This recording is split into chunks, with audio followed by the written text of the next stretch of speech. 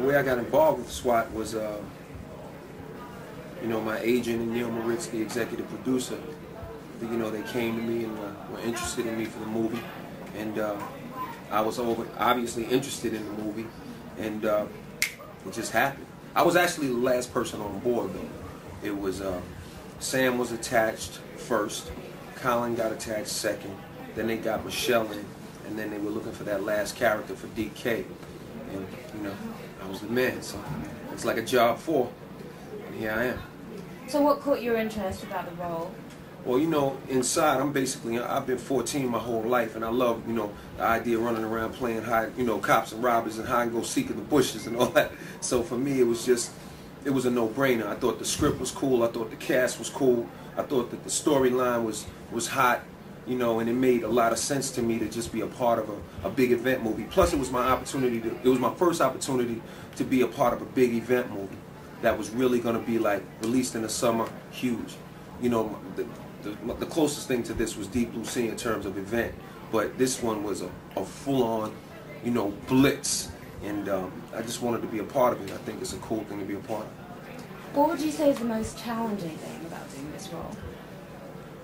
I think the most challenging thing about this particular role was just making sure that you did things and approached things with an authentic, you know, in an authentic manner. You know, just making sure that, you know, everything you did was official and authentic and true to real life SWAT. You know, for me, that was the main thing. So, you know, we did a lot of training in the beginning.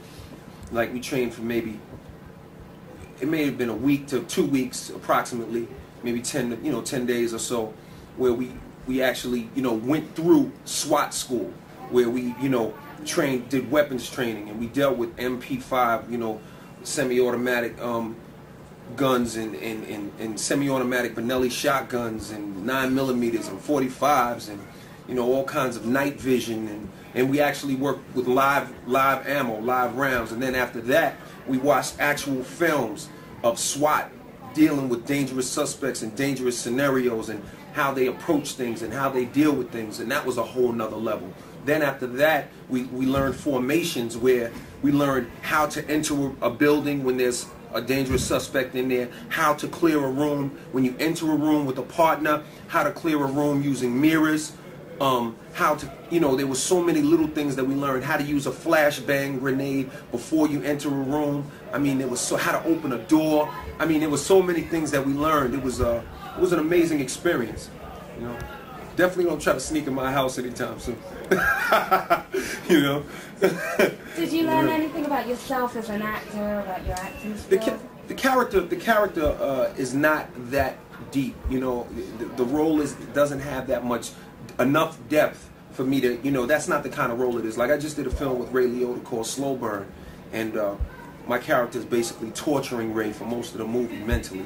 And that's a whole different thing. And in that movie, I learned a lot about myself and a lot about, you know, acting per se. This movie is more like, it's kind of like, if you were to put it in musical terms, an action movie is like doing a concert, and a pure drama or a pure comedy can be more like being in the studio actually making the record. So it's like there are differences, you know.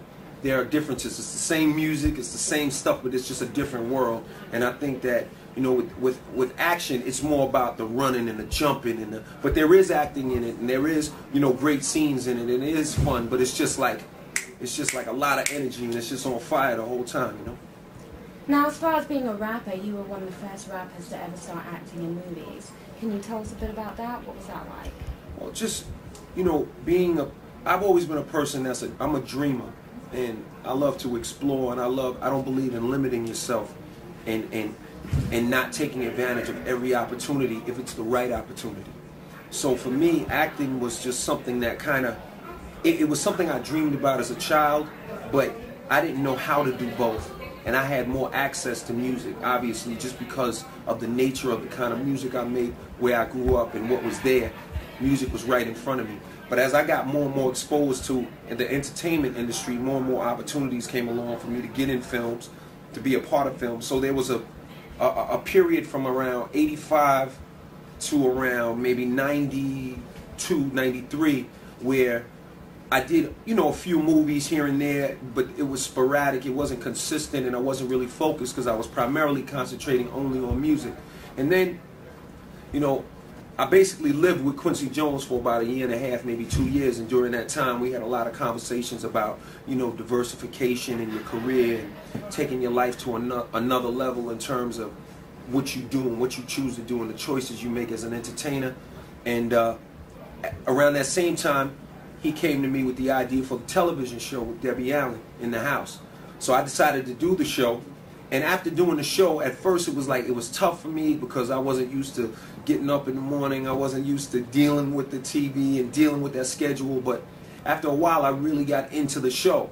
By the time I really got it really deep ingrained in me deeply, the show was done. We did about 4 seasons. So I just immediately started going into films. During the course of that time, I've been studying with a great acting teacher. His name is Aaron Spicer. And I've been really, really working on the craft and really, really studying really hard. I mean, you know, I've been studying with him consistently for 5 years now. You know, but around that time, so, you know, it's 4 years to go to college. So, I mean, we've really been doing a lot of work and a lot of intense training to really make sure that I had the foundation underneath me so I wasn't just, you know, throwing myself in movies and floating. And if you can watch the progression. If you watch the first episodes of In the House to the things I'm doing now, you can see the growth and the change that that has happened and taken place.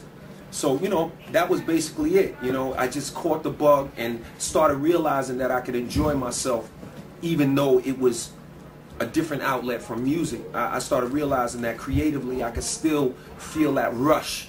It's just, you know, I had to find the joy in it. It's a different process, but there's a different kind of joy. I'm doing it now, and I really love it. I enjoy it, and I'd like to do it for as long as I possibly can.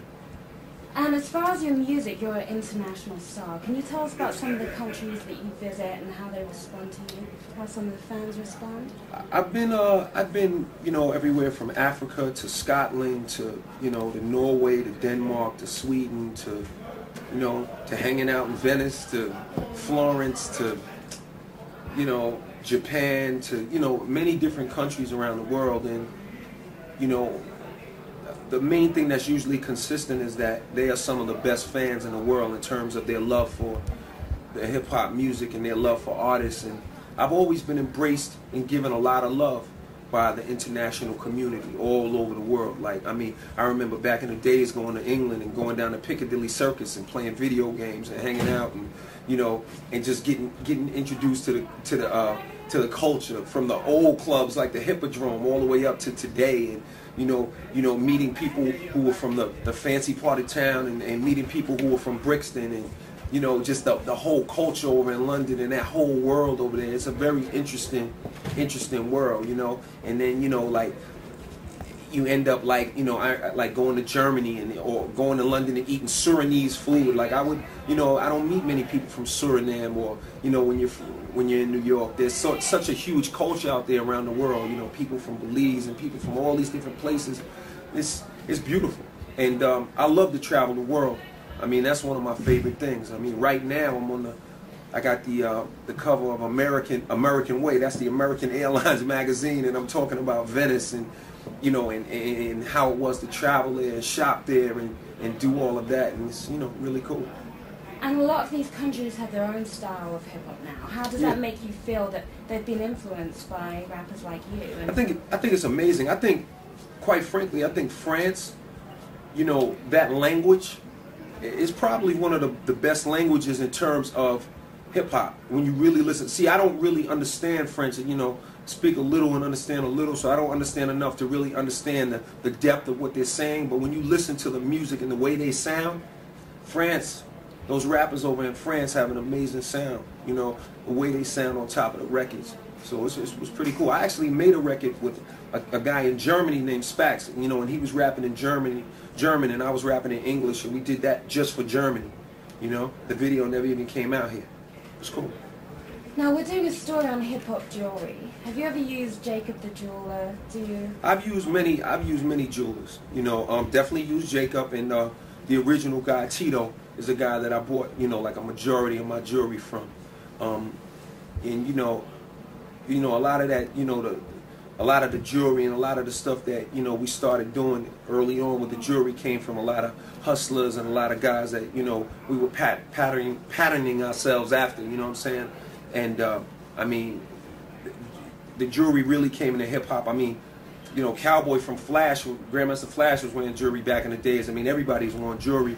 I think that I kind of brought it to the forefront with the gold chains and the big chains and stuff, and that got popular. And then Jam Master Jay, may he rest in peace, he went and got even a bigger chain. And then, you know, like if you look at my Walking with the Panther album cover, I had the big ice and the diamonds and all that because, you know, I was hanging with a lot of guys from uptown, and that was like the thing at the time. And, you know, the jewelry has become like a part of the culture. I personally, you know, I don't do a lot of jewelry because I'm not spending my money on that. I'm not even going to sit here and lie to you. I'm not wasting a dime. So I'm not really that interested. But I understand that everybody wants to wear it, and it's cool. You know what I'm saying? You know, I like it. I can't be spending my money on that, though. You know, I'm not even going to lie to you. What about your music? Tell us what's going on with your new stuff. The music, I'm getting ready to start on a new record. The name of the record is The Definition. It's my 11th album. I just re-signed a deal with Def Jam. We got a brand new contract, and I redid that and everything. So all that's done, and I'm about to start on a new record. And other movie projects? I have, like I said before, I have this film called Slow Burn with Ray Liotta. It's like a Usual Suspects type movie. Very interesting film. And Mekhi Phifer and Taye Diggs also in it. And then I have another film called Mindhunters with Val Kilmer and Christian Slater. It's a action thriller about some FBI people being hunted by a serial killer. And I play a Philadelphia homicide detective, and I get all involved in the mix. It's pretty interesting. It's actually a pretty cool, you know, movie. So those are the two things. Then I have some other offers and other things that I'm thinking about. But right now, you know, I'm just excited about SWAT, you know, and looking forward to going to the studio, starting on this new record. And last question about SWAT. If you could sum up the movie in 3 words, what would they be? Nothing but action. Straight up action, baby. Straight up action. A lot of fun. Question is about the new album. Like, what's the zone? Are you trying to recapture the same magic you had with What's the 411, or is it a whole different